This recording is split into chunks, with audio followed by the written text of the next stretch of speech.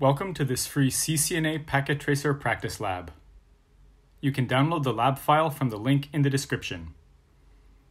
If you like these labs, please consider supporting me via my Patreon or the cryptocurrency options in the description. Also, please subscribe to the channel for more labs like this, and share these videos with anyone else studying for the CCNA. In this lab, we will configure a Gre tunnel. GRE stands for Generic Routing Encapsulation. R1 and R2 are not directly connected. However, we can use GRE to create a virtual tunnel between them, which will enable them to behave as if they are directly connected, and their tunnel interfaces will have IP addresses from the same network, 192.168.1.0/30. We will then configure Ai Grp on these interfaces so they can learn about each other's internal networks. The configuration is quite simple, so let's get started. I'll start on R1 first. Enable, conft. We have to make a tunnel interface on the router. This isn't a physical interface on the device, but a logical interface, to which we will assign an IP address.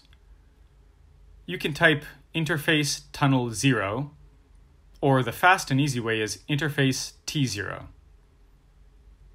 Let's assign an IP address to it. IP address 192.168.1.1, 255.255.255.252. Now we have to specify the tunnel source. Which interface do you think will be the source? In this case, it's the S000 interface, because that's the interface we will actually be using to reach R2 via the service provider network.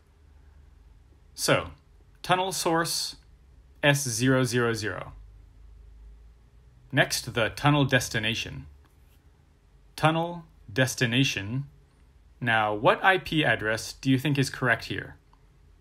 It's the IP address on R2's S000 interface, the one facing the service provider.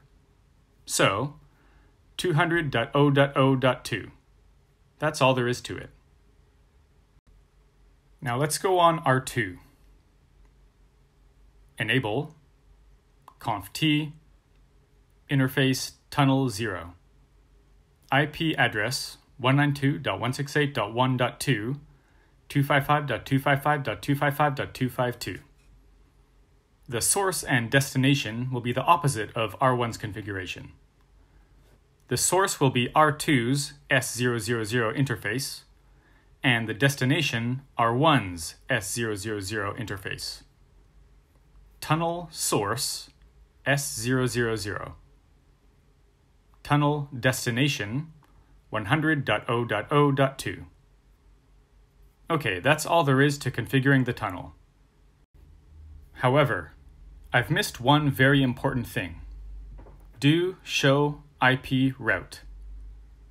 R2's tunnel destination is 100.0.0.2, but it has no idea how to get there. If I try to ping R1's side of the tunnel, it will fail. Do ping 192.168.1.1.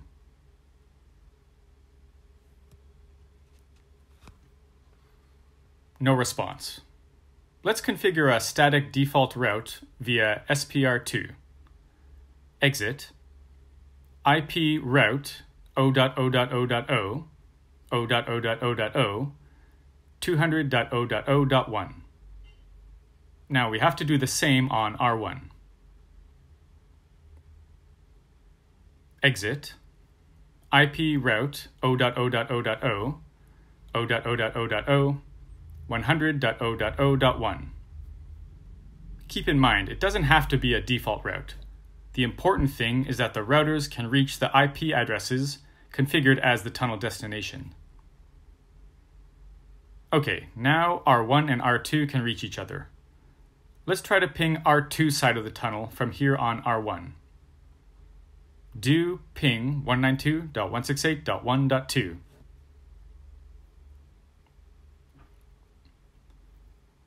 Okay, it works this time. Let's check the interface. Do show IP interface brief. Our tunnel interface is up and up. Do show interface tunnel 0. There's the tunnel source and destination we configured, and you can see the tunnel protocol is GRE, being transported over IP. Okay, now let's configure EIGRP over the tunnel. Router EIGRP, and I'll use an AS number of 100. So I want to advertise the inside network, so network 10.0.1.0, 0.0.0.255. I used the exact wildcard mask, but remember, it's not always needed for EIGRP. Just network 10.0.0.0 would have activated EIGRP on the G00 interface as well. Okay, now let's activate EIGRP on the tunnel. Network 192.168.1.0. Again, I'll use the exact wildcard mask, 0.0.0.3. Okay, let's do the same on R2. Router EIGRP 100. Network 10.0.2.0, 0.0.0.255. Network 192.168.1.0, 0.0.0.3. Immediately, we get a message saying we have a new EIGRP adjacency over the tunnel interface, and the neighbor address is R1's tunnel address, 192.168.1.1. Do show IP route. Look, R2 learned R1's 10.0.1.0/24 network. Let's try a ping from PC2 to PC1. Ping 10.0.1.100.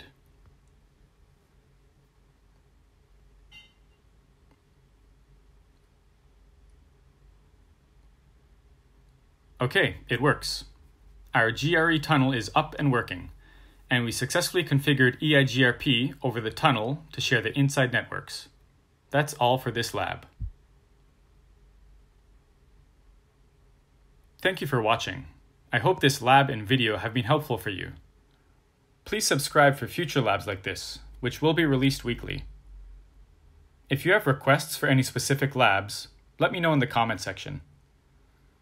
If you want to support my channel, I accept Bitcoin and Ethereum donations via the addresses in the description.